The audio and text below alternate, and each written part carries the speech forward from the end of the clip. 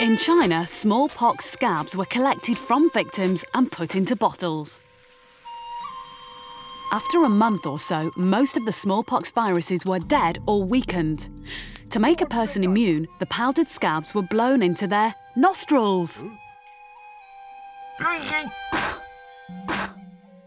In India, the pus from a mild case of smallpox was used and smeared into a scratch on another person's arm.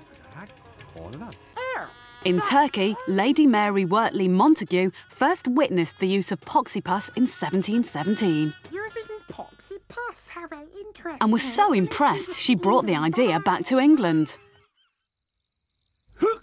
But the pus was sometimes strong enough to cause the full-blown disease and death. A way had to be found of infecting people without killing them.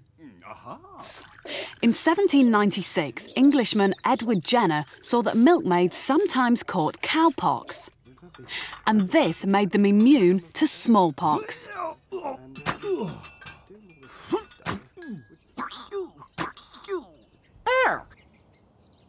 Edaward Jenner went on to prove that if you deliberately give someone a small dose of cowpox, they won't get deadly smallpox.